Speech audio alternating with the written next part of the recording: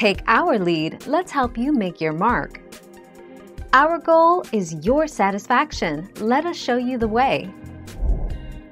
A woman who has been married and divorced must have her marriage annulled within the church, he said, and, if she is a mother, her children must be old enough to not be her dependents. Widows can become nuns but have different criteria, he said. 14 August 2011.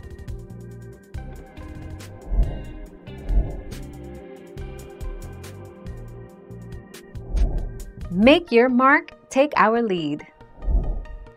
The daily life of a nun. Nuns have a typical daily schedule which involves a lot of prayer and contemplation with God along with more menial tasks.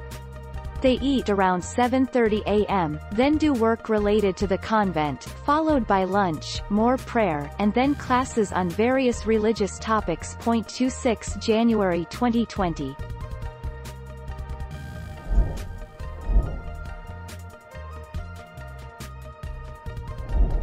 Let's help you make your mark. Becoming a nun is a life-altering decision. There are numerous communities that accept women over 60 who want to become a nun. Some communities, particularly the more traditional ones, do have an age limit of usually 30 or 35. Nuns also need to be in good health, which can become more elusive as you age. 7 August 2017. Thank you for watching. Please subscribe and hit the bell notification.